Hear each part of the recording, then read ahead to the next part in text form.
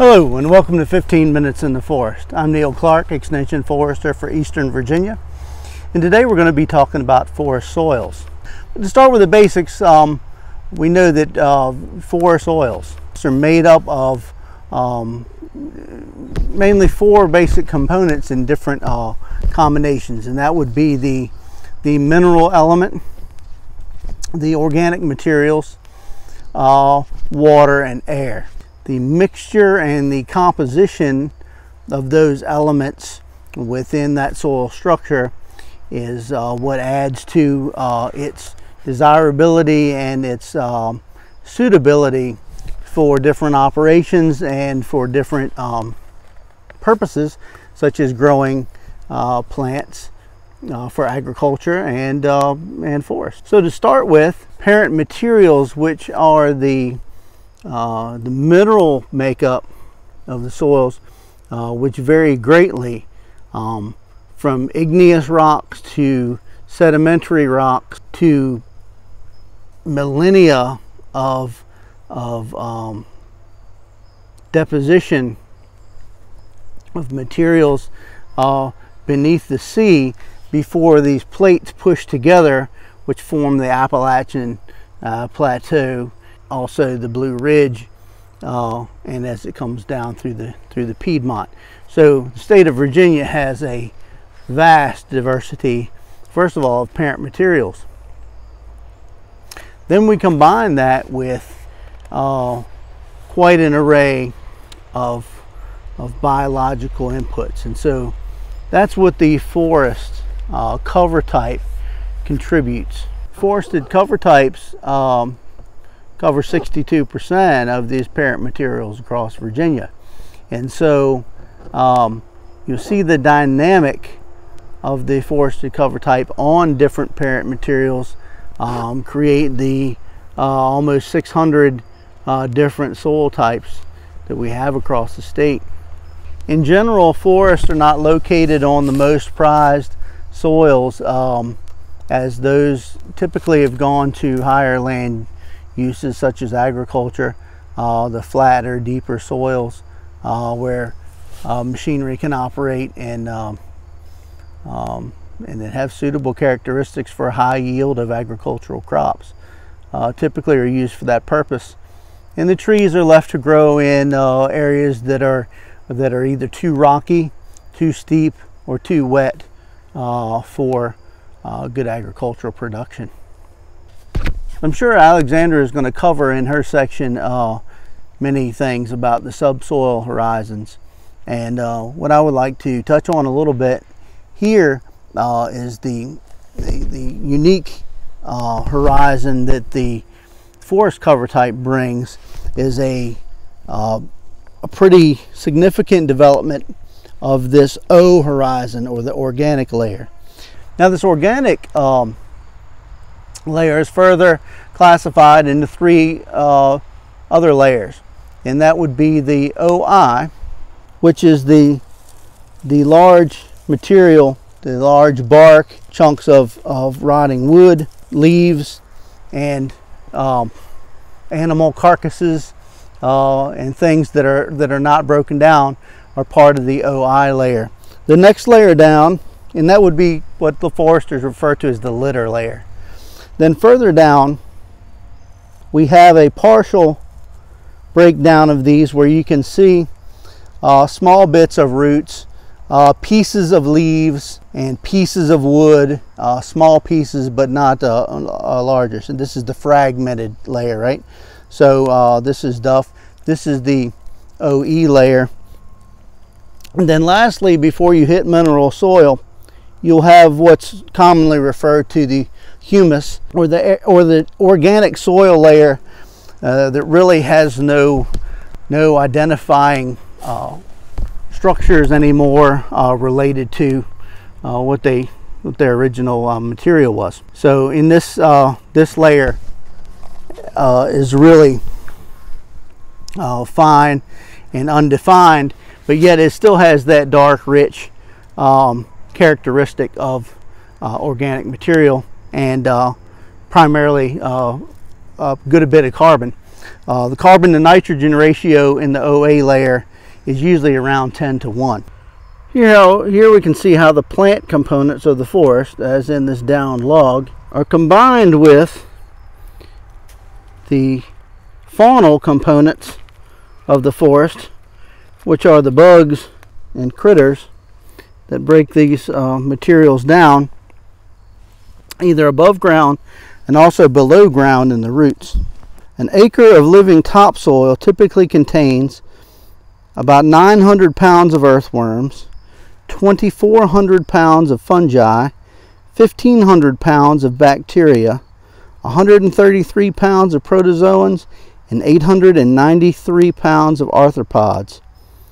So you can see that there's a whole lot of life that happens below the ground.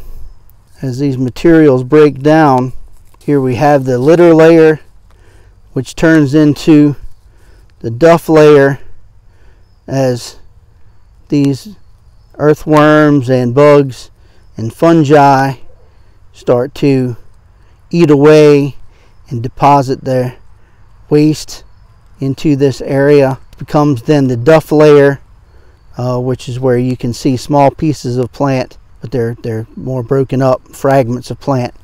And then you get into humus, which is where there's really no discernible pieces of plant. It's all waste product and broken down carbon bits there. And this is where the mineralization of some of those elements that were in the waste then start to cycle back. So nitrogen that was uptaken into the plant then comes back down and is broken down and resides here then in this humus layer. And then you get down into the mineral soil, which in this case is pretty dominantly sand.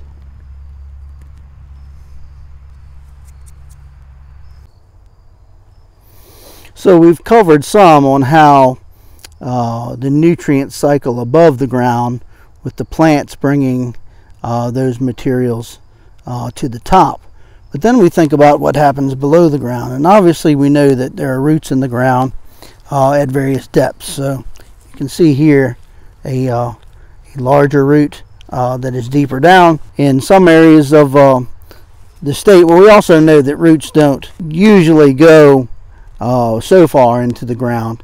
There's usually either bedrock or a water table, or just certain conditions that limit their desirability for being so deep in the ground. Nonetheless, we're talking usually a couple of feet in the ground anyway, and so these roots are down into the parent material, where obviously they are looking to primarily to absorb water, but then they also uptake nutrients. And there are also mycorrhizae elements that partner with these rooting environments. And the mycorrhizae are symbiotic fungi that really aid in breakdown and nutrient uptake and cycling, as well as cation exchange. Arbuscular mycorrhizal fungi of the phylum Glomeromycota form the most common plant symbiosis known and are found in over 80% of vascular plants. Some are generalists, while others exhibit host-specific chemical attraction. Arbuscular mycorrhizal fungi are characterized by the formation of arbuscles, which, and forgive my crude drawing, but are in the plant cells within the cell walls. The word arbuscle kind of refers to this tuft of mycelia here that really branches out when they get into the cell walls if you look at them under a microscope. So thus the term arbuscle. And they also form vesicles. So again, my crude drawing, in between the cells tend to be these vesicles, or these little liquid filled storage sacs where nutrients and water that they bring in from outside. So they come in through the root hairs, and basically these hyphae, or the fungal strands, essentially extend and form as far as surface area, greatly expand the surface area of the plant structure. So basically the cells of the hyphae are much smaller and can go grab these nutrients and water molecules from the soil. So you notice my water droplets, nitrogen, phosphorus, and also the little purple M's are micronutrients. So they're actually responsible for grabbing a lot of these nutrients and actually bringing them into the plant, and then they facilitate the exchange within the cells with the arbuscles. These fungal hyphae have a very high surface to volume ratio, making their absorptive ability greater than that of the plant roots. And they're, of course, finer than the roots and can reach into the pores of the soil. They're inaccessible to the roots. Up to 20% of the host plant's carbon may actually, so that's a symbiosis, right? So they bring the nutrients in, and then the fungi itself gets a great amount of sugars and carbons from the plant.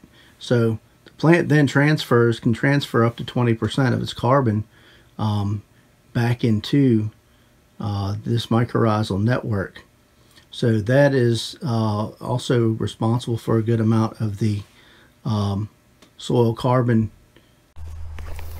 Another concept of soil that we discuss in forestry often is bulk density.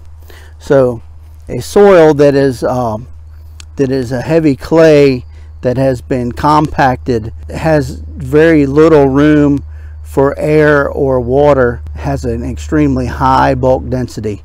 The weight of that material within a certain volume is great, whereas the sandy soil will have a less bulk density. And up here where you have a lot of topsoil and organic material, obviously your bulk density there is very low. So there are thresholds. Vegetation tends to do better in lower bulk density situations. This introduces us to another term used in soil science known as bioturbation. Bioturbation is the soil movement and mixture by animals and plants. So we've already mentioned how significant plant and tree roots are in performing this function. But what about animals? Most obviously we think of earthworms in this role. The battle between native and introduced earthworms, which are the common ones that you know and fish with, is interesting and perhaps a topic for a future installment. But maybe groundhogs and moles come to mind when you think of animals moving soil. What about crayfish in some areas? How about ants? The fact is, outside of roots and fungi, there are a multitude of animals which help till the soil. I hope you've enjoyed the information we've presented today, and that will help you further appreciate all that goes on in Virginia's forest soils. Make sure you visit the Virginia Forest Landowner Education Program's YouTube page, and this video will be on that page shortly. And make sure you hit like and subscribe there, and tell your friends about it, and that way you'll know about more of these exciting videos coming forth, such as Weird Trees, presented next week by Karen Snape. Until then, have a joy-filled journey.